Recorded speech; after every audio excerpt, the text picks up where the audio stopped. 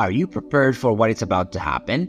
Betelgeuse, a huge red supergiant, the closest to Earth, has experienced a remarkable dimming in recent years, generating mixed emotions around the world. Some speculate that this phenomenon could be a precursor to a supernova, a cataclysmic event that causes concern among scientists and the general public. Betelgeuse, a prominent figure in the constellation Orion, has gained some of its brightness after dimming, but appears to be transitioning to a less active phase. Scientists are concerned about the possible outcome of Betelgeuse's life and whether its eventual explosion could affect Earth. Orion, one of the most recognizable constellations, is known for its two main stars, Rigel and Betelgeuse. Betelgeuse, also called Alpha Orionis, it is the brightest and largest star in Orion.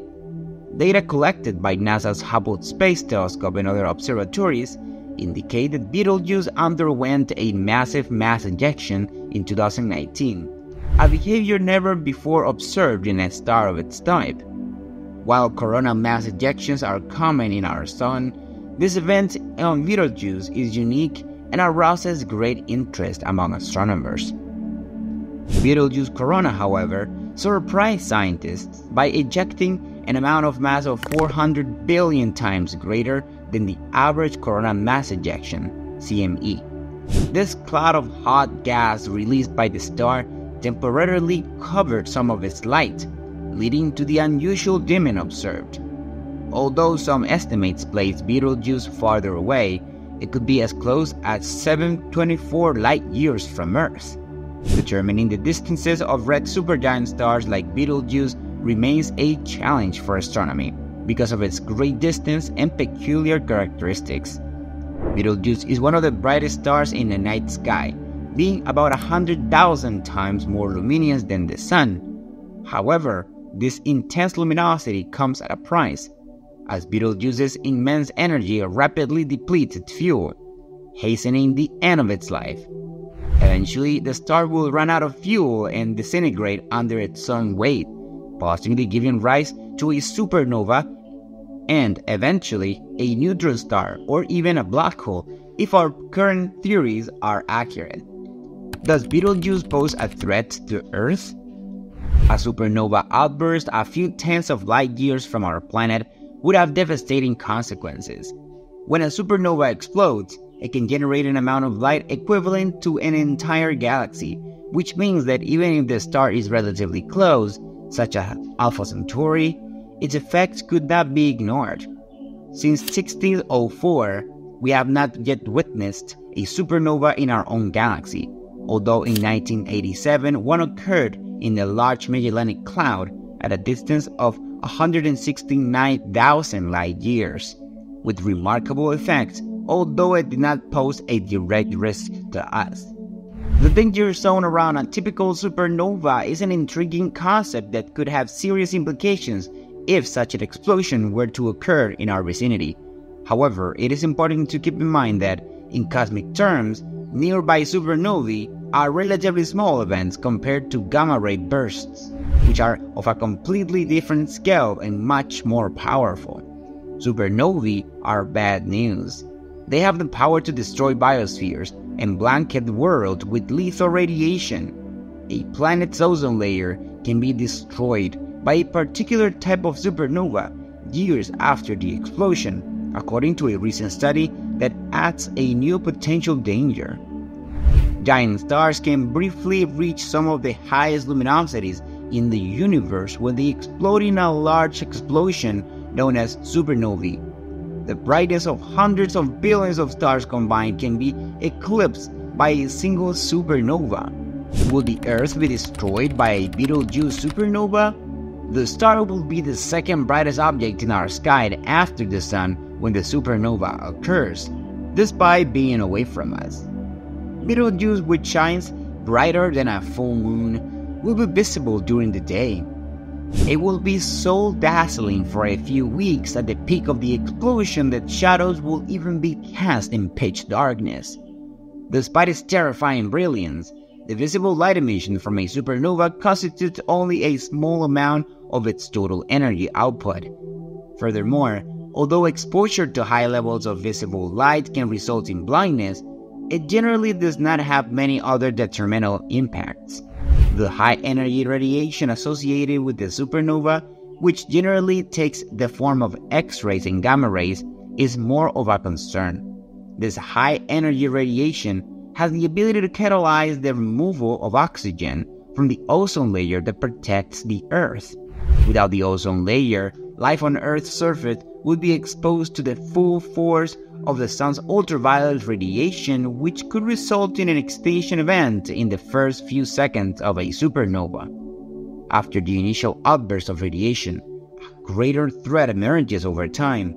Eventually, hundreds or millions of years later, cosmic rays, which are subatomic particles accelerated to nearby the speed of light, emerge from the maelstrom.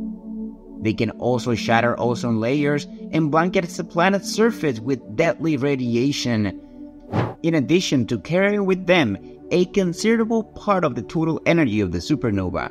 Such events could have occurred in the past. Significant levels of iron-60, a radioactive isotope of iron created in the supernovae, are found in cores of the seafloor and lunar regolith. According to the analysis, iron-60 is a sign that the Earth was recently hit by a supernova ejector, possibly within the last few million years. Astronomers have previously determined that we are fairly certain there are no close supernova candidates that could endanger life on Earth based on the dangers posed by gamma rays and cosmic rays. But astronomers have discovered an additional possible risk. A specific type of supernova has the potential to emit deadly radiation that is additional, long-range, and dangerous to worlds like Earth. When a star nearing the end of its life is surrounded by a substantial disk of material, a specific kind of supernova arises. A shockwave is generated after the initial explosion of the supernova and strikes that disk. This shockwave causes the disk to become extremely hot, which in turn leads to the disk to generate a large amount of X-ray radiation. This radiation has a high energy density and a very long travel range. The brightest X-ray supernovae can overload a planet's ozone layer, depleting it by as much as 50%, which is more than enough to trigger an extinction event within a staggering 150 light-years radius. Such supernovae would deliver a lethal blow. A fragile planet would be bombarded by X-ray months and years after the initial outburst. Then, cosmic rays would arrive hundreds of thousands of years later and complete the task before the biosphere had time to recover and replace its protected shell. Fortunately, no candidate X-ray supernovae have been found to be close to Earth, but the galactic habitable zone, the area in each galaxy where life can exist, is now subject to additional constraints as a result of this research. Star formation is insufficiently high in the outermost regions of a galaxy to produce the elements needed to generate rocky planets. However, dense star centers, where stars live and die rapidly, are equally dangerous because frequent supernovae irradiate the surrounding area. According to the new research, it is likely that the inner boundary of the galactic habitable zone is located farther away from the galaxy's core than previously thought. What will Betelgeuse supernova explosion look like from Earth? Earth biospheres will be unaffected, but that doesn't guarantee that no one will notice.